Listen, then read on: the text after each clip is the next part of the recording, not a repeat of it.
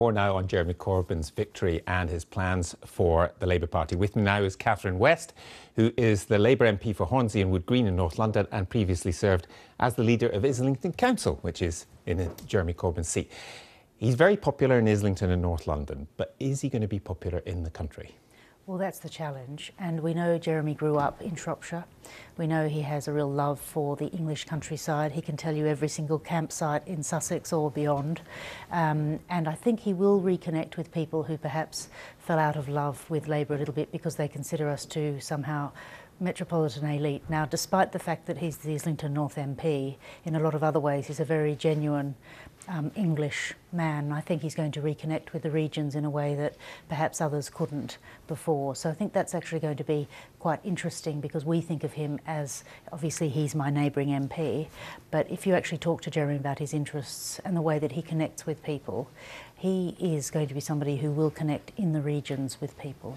A lot of people, including people who don't support him, say he has tapped into a kind of anti-politics, anti-politicians idea in this country, and he seems authentic as a personality, and that's all fine. But in terms of his policies, in other words, the sort of things he would do if he became leader of this country rather than just the party, do you really think some of these policies will connect with people, given that they would mean higher taxes and possibly, you know, effectively pacifism? Well, let's take the really difficult one, which is the economic argument.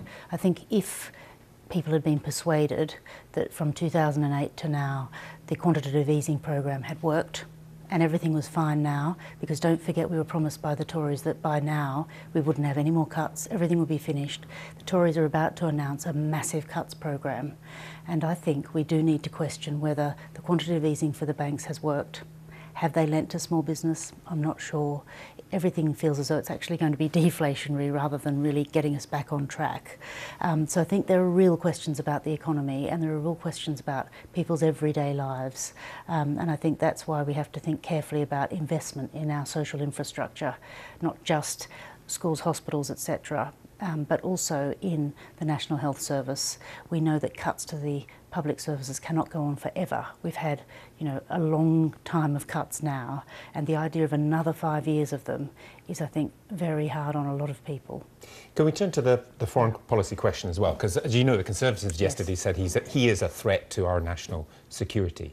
There are a lot of people who think that the Iraq war was a total disaster, so we would agree with the sort of things that he was saying before that war began. However, this country is not a pacifist country. This is a country where most people do believe that sometimes our national interest demands a strong military and perhaps intervening. Well, I think Jeremy Corbyn and his new shadow team will always look carefully at any proposal which is brought forward from military experts, from the government, from the defence team. They will always look at every single proposal. But if we're talking, for example, about going into a four-way civil war, I don't believe that that is the sort of thing that would necessarily have the whole country's support, because a four-way civil war, are you helping Assad, for example? Are you helping IS? Who are you helping in that scenario? Things are very, very complex, and the something must be done, and the definition of something must be done, dropping more bombs. There are real question marks now about whether, in the case of Syria, which is I think what you're referring to, because we will be debating it in the autumn in Parliament, there are real questions there about whether that something should be military intervention. Do you worry about those within the party who are prominent names, quite big brains, quite big names, Rachel Reeves and others, who don't want to serve, Yvette Cooper, don't want to serve in his cabinet?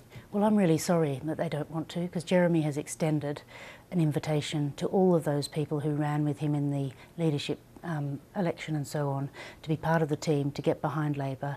I think the members of the Labour Party have challenged us as parliamentarians to be united, to get together behind the candidate who they have chosen, and we must do that, because otherwise then there's going to be a complete breakdown with the democratic mandate within the Labour Party. There is one other issue which will undoubtedly come up over coming months, which is the loyalty question, because there are those within the Labour Party who say Jeremy Corbyn has been a serial rebel. He has not been loyal to the party leadership through the years, and maybe that's one of the reasons why many people like him.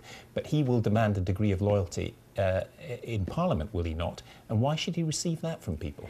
Well, I know that he now has Rosie Winterton, who was who's been the Chief Whip for a number of years, so he has an extremely experienced Chief Whip. And I myself don't understand the inner workings of the Whip's office. I'm too terrified to go there.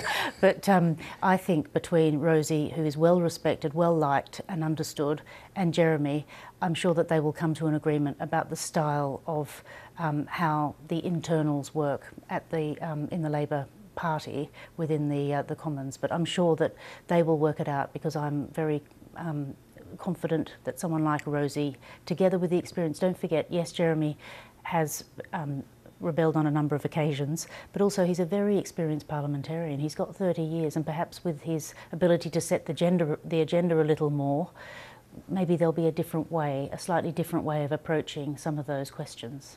Catherine West, thanks for coming in. Nice to talk to you.